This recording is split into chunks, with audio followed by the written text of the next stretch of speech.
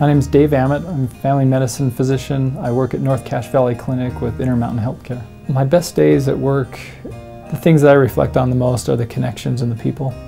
I really enjoy people. My patients become my friends.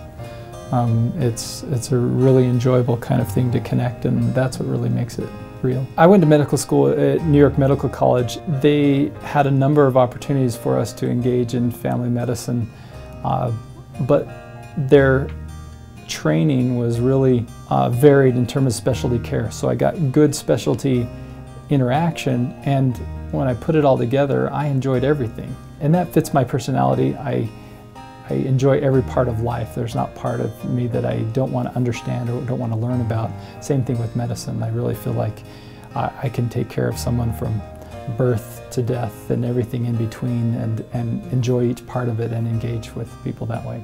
So I expect a patient to take a very active role in their own management. I am there to present them as much information, many tools as possible, but I can't live their life. Coming to me for answers is okay, but I'm also not going to give them this and say, here's what you have to do. I'll give you choices. I expect you to engage and understand, and I'll try to give you as much understanding to make a good, healthy choice. Obviously, if you've got some type of illness or ailment that's affecting you, you need to see a physician to get it resolved.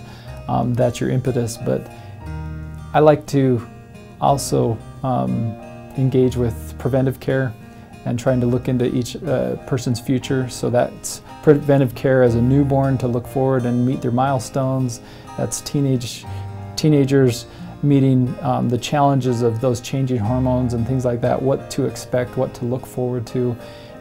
That's adults looking into their future based on their family history and things that would perhaps affect them and their quality of life.